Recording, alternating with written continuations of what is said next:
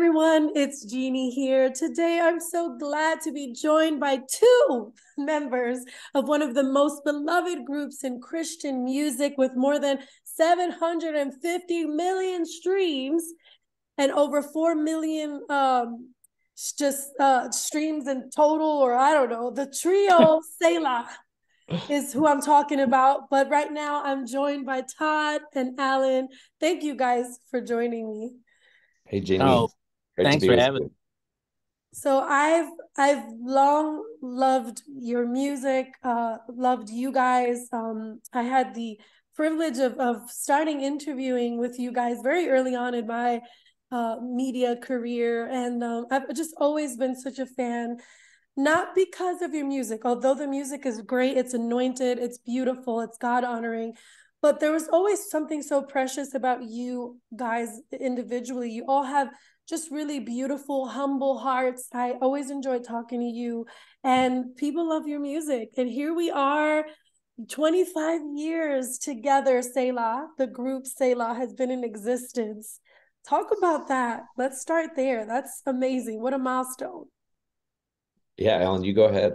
Oh yeah, big milestone. Yeah, we the music industry is really, I mean, it's a competitive field. Even the Christian music industry. A lot of times people may not see Christian music as, hey, it may not be as challenging or not to say cutthroat, but as competitive as mainstream. But it is. There's a lot of people wanting to do music, and there's a lot of great artists out there, and we're just fortunate, that God gave us favor, and I think we've always tried to love people and make strong music. I think that's helped for it. But to have a quarter century career in this today's music industry climate is pretty rare nowadays. I'll be 53 this year. So I grew up, I was born in 1970. I was growing up in the 70s and the 80s. But like artists like, Barbara Streisand or Dolly Parton or Elton John, whoever, that have had like 50, 60-year careers, Yeah. that's kind of gone. Like even like Taylor Swift, as famous as she is and as well as she's doing, I don't know that she'll have a 50 or 60-year career. The industry's changed so much. So those Wow. days might be gone. So we're really thankful, to at least so far I've had a 25-year career. That means a lot to us. And it's been because people still support us by streaming our music. Maybe they're still buying CDs. I know CDs aren't around much anymore. I'm still a CD guy myself, but Me they've been too. supporting us, and they come to our concerts still. And it's awesome at our concerts to see just the wide range. We have like grandparents bringing their grandchildren, and we all ages in between, and or we'll have somebody stop by the table and say, I'm buying a CD for myself, but I'm also buying one for my mother or my grandmother. So I think we've hit a lot of generations. I think we've been fortunate to have a lot of generational, uh a lot of wide age range in the folks that we appeal to, which has been really wonderful. Yeah, that's absolutely amazing. What an awesome feat that is, to be able to be cross generational. I think that's kind Mm-hmm. of hard in this day and age too. Oh yeah, You guys released 3 albums last year. I was looking through crazy. the catalog and I was like, wow, you had it's like an album with original music, then you had a hymn project that you released, and then you had a Christmas album. So talk about that, Todd. I know it's, just being able to create music still, and then wanting to continue to put out music that people know throughout the years, the ages. Yeah, so I'll talk about the first project, and then Alan can fill in on the hymns and the Christmas one. But for people who don't know, I grew up in Congo as a missionary kid and lived there for 8 years. And so almost every album we've ever done, I've recorded a song in Kituba or Lingala. Kituba is the language that I grew up speaking and still speak. And Lingala is one of the main popular languages in Congo. There's about 200 dialects, about five major languages. So I've always had an international outlook, just from growing up where I grew up, and had an idea several years ago about what if we could showcase songwriters from around the world to show how God is moving, not just in the States, but he's moving in every country. He's moving in every nation. And so I met with the president of Integrity Music, and I said, hey, I have this idea. I'd really like to do this. What do you think about that? And he said, it's interesting you say that, because His name's JB, and he's probably been to 70 countries. And he said, every country that I've gone to, they'll sing a Chris Tomlin song or a Selah song, but they always sing their songs the loudest. They always sing their songs with a different passion. And that just really resonated with me.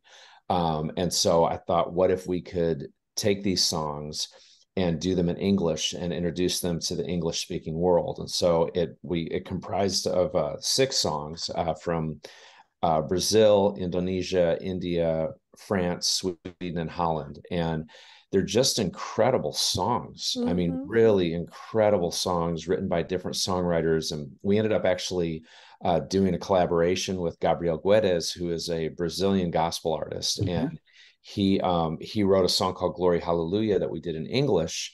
But I'd always wanted to, if it made sense, to do it as a duet in the original language. Sorry, I needed to turn off my do not disturb stuff here. You're fine. But all that to say, it ended up, we sang in Portuguese. And so we brought in someone in Nashville who's fluent in Portuguese. And so she was in the studio just to make sure we were singing things accurately. And it turned out to be this just beautiful duet. So that's on the project too, but it's called One Name. And that kind of summarizes the whole thing. It is one name. We are one church, and you have believers who are, the Holy Spirit is working through, and we need to hear the songs that they have, you know, that the way that God speaks to them in the West, we need to hear those messages, you know, whether it's suffering they've gone through or whatever they've been through.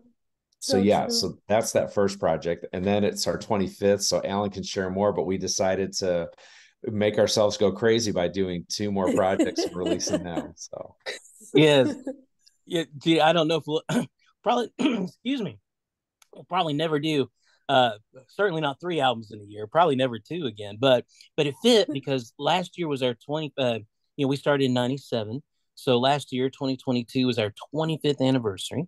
And so I thought it would be kind of cool to go back. Our very first album was nearly all just piano vocal and yeah, maybe a few instruments, a little acoustic guitar, some strings, but very, very simple album, nearly all hymns. And so, and we made it, we weren't signed to a record label yet. I'll try to quick recap for anybody who's watching who may not be totally familiar with this. We started in 97. We weren't planning to be a group at all. Todd and I knew each other from college, and he came and led church, led the congregation in singing when my music minister couldn't be there one Sunday. And the church loved him, which I knew they would. And so they said, hey, can you guys put together a concert like in 2 weeks? And so we were like, you know, and you're young and dumb and you don't know how hard it is to put together a concert. So we were like, sure, you know. And then we realized, oh man, that's not a lot of time. So then Todd roped Nicole, his sister, Nicole Sponberg, who was our first female member, roped her in to help him. And there wasn't time to write original songs. There wasn't time to put a band together. So we just did piano vocal, and we just did a lot of hymns. And, you know, just songs that we loved and that moved us. And we thought, well, you know, if we feel something, hopefully the folks, the congregation will feel something. And so we did that. And then it kind of took off from there. People were like, can you come to my church? Can you come to my church? And then we went and did an event in Indiana for teenagers. And we were like, and like Todd always says on the way up, he was like, what are we doing going to sing hymns for teenagers? And we did, and they loved it. And Todd's mom was at the show, and she said, hey, this is really special. Why don't you guys just put this down on tape for us? And it was really meant just to be like a thank you to, you know, as Todd said, he grew up in Congo. He and Nicole and his family's been missionaries out there. His grandfather, you know, for a long time, his grandfather went out in the 30s, and then, you know, he grew up in the 70s out there. So long history with Congo. And so they wanted to his mom was like, the idea was we would record these hymns and it would be like a thank you to their major donors for the charity, you know. And so we did that. And then Nicole was already signed to Curb as a solo artist, kind of a solo pop artist. And she had gotten permission to do our little project, and she took it over to the label and said, hey, you know, I did this with my brother and a friend, and here you go. And Mike Curb, the label head, took it home, heard it. The next day, Nicole called me and left me a message and saying, hey, Mike wants to sign us as a group. He's going to keep me as a solo artist. And that's really how it happened. And so, you know, I remember, and so then they signed us on, and that became our first album. That we didn't change it much at all. We added a little guitar, like I said, and some strings, but it was very simple. And so I thought, man, here we are 25 years later, which is a dream in itself, like we've already talked about. But as I told Todd and Jason, our longtime producer, he's been producer since day one with this. His name's Jason Kyle. I said, how about, what do you guys think about kind of bookending the first 25 years? What if we do an album to celebrate our first 25 years, almost just like the first album? It's not going to be heavily produced. We're back to almost all hymns, nearly all piano vocal. Because the fans have been asking for a while, like, y'all think you'll ever do an album again like you did your first one? And I thought this would be the perfect time. So we did. And then also, this was 20 years. Last year was 20 years since we had released our first Christmas album. Our Christmas album, Rose of Bethlehem, came out in 2002. So we wanted to give, last year, we wanted to, since we were celebrating the 25th, we thought, well, why not give the fans a lot of music this year? What other kind of album would make sense in addition to the One Name World album? And so we were like, how about a Christmas album? It's been 20 years. So we did that, which, yes, was a lot of work. But we put both of those albums came out, I believe, like October 14th last year of 2022. Yeah. And so, yeah. And so we did a lot of music last year because we wanted to celebrate. And we're very thankful, again, like I said earlier, to have lasted 25 years in an industry that can be pretty, can be pretty difficult to kind of establish longevity in. So we're, again, very thankful. Definitely. One of the interesting things too about the project is we decided, and I think it might have been Alan's a suggestion, but it was like, let's find out what people want to hear. And so we went on Facebook and all of our, Instagram, Twitter, all of them, and basically just asked people, hey, it's our 25th. We're thinking about doing a hymns project.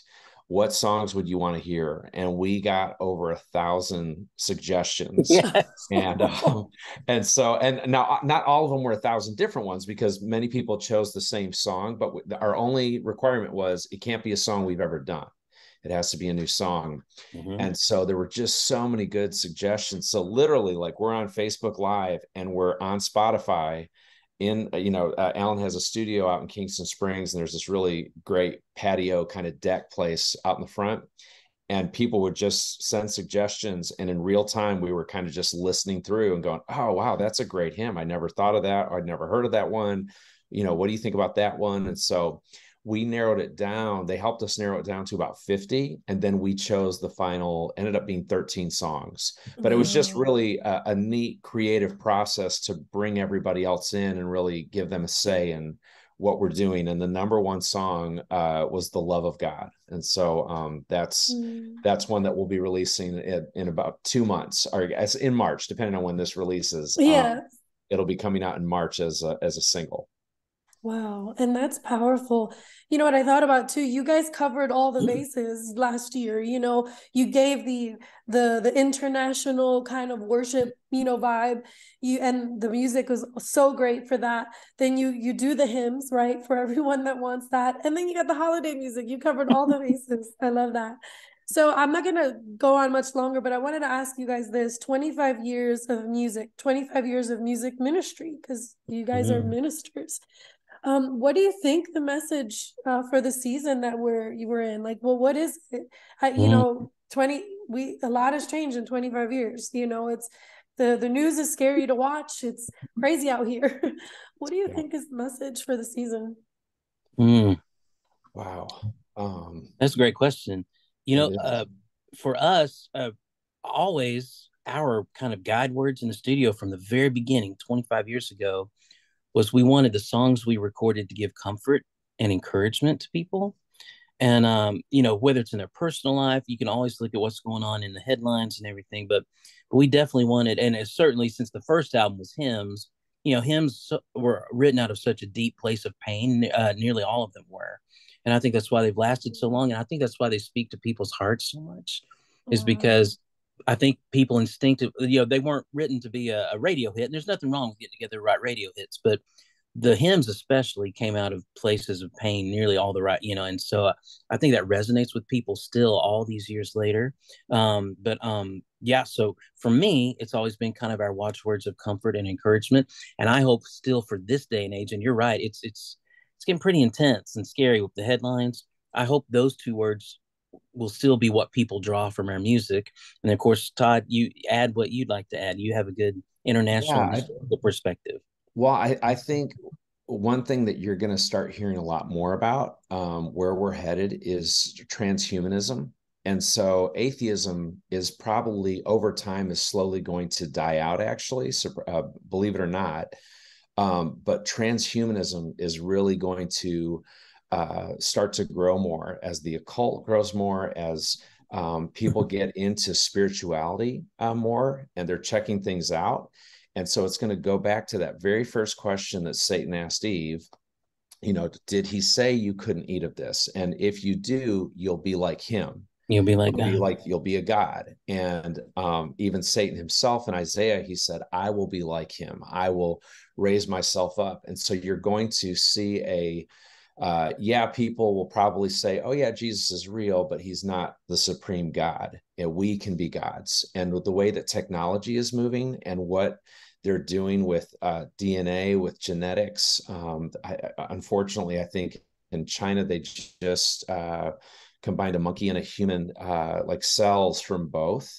And you're hearing stories about them. The different countries are making super soldiers where they're basically altering the DNA. And so Wow. there will be a lot of good things where if you have cancer, if you have this disease, or if you have that disease, the technology is moving so rapidly, we'll have a lot of cures for those things. But also you're going to see where we're going to be able to live longer, a lot longer. And oh, you cut your arm off, in a car accident. Well, hey, we can grow another one. That's a great thing. But where it's going to lead is we start to believe that we're God, and we start to believe that we are above God. And that's what transhumanism is. And so I think for the church, it's very important that we remember, even when in always in history, whether it was Israel or the church, whenever Israel was attacked or whenever Israel turned away from God, the minute that they humbled themselves, the minute that they confessed their sin and they focused on worshiping Jesus or worshiping God at that point, and fighting, God would deliver them. And the same thing with the church. When the church is experiencing persecution, when we get to the point where we are not afraid to be persecuted and afraid and to be able to stand firmly on what we believe, and that really does come back to trusting in Jesus and really studying who he is and making disciples of people.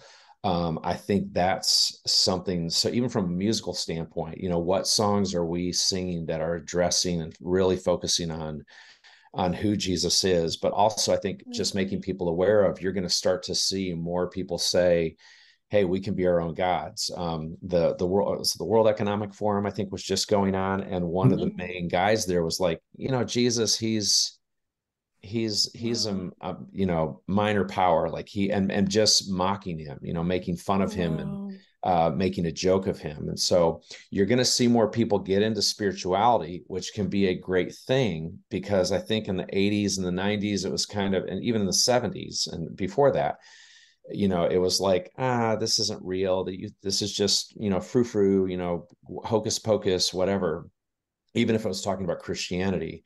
But at the same time, the church needs to be the answer. We need to be able to show people, because we have the power. We have the power through Jesus. We have the death and resurrection and the shedding of his blood, and his name is above every name. And it makes the demons scatter. It makes Satan scatter. So I think those are things that we're going to see a lot more of in the next 5 to 10 years. That's going to become more of a common term that people are going to know about. Wow, thank you for sharing that wisdom and insight. I agree. I totally see that, unfolding. And thanks for also helping us know what to do to kind of stay focused on the main thing and the truth. Thank you so much, Todd and Alan. Is there anything else that you guys would like to share?